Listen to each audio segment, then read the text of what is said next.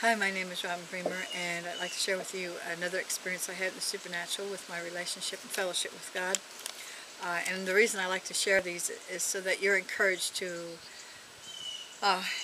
expect to receive supernatural experiences with a supernatural God as you grow in your relationship with the Lord. The story I want to share today is, it's in my book, Feed My People Joy, which is available on my website, ribbonstheclown.com. or on Amazon, or you can order it through Christian bookstores. It's about what I call the Jolly Green Giant. And there's a really big guy that sometimes goes to our church. His name is Josh, and he's over 6 feet tall, and he's really big, and it's all muscle.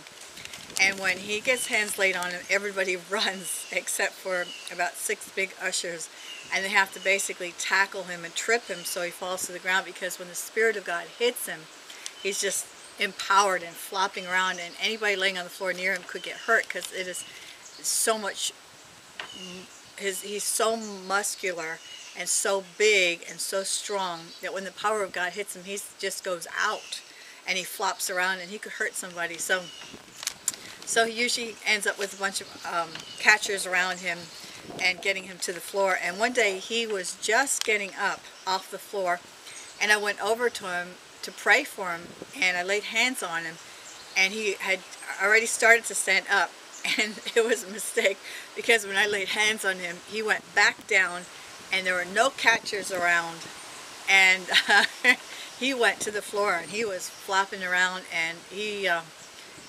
really put out some energy there. And I realized that, well, I knew, but I saw firsthand that the Holy Spirit lives in us and comes out of us like rivers of living water. And when we lay hands on people, the Holy Spirit in us is transferred out of us into that person.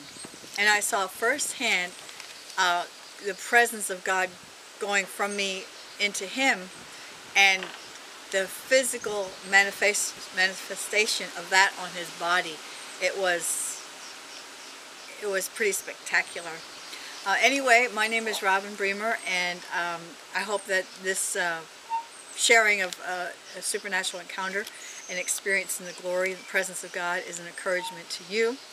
And I'm out for today.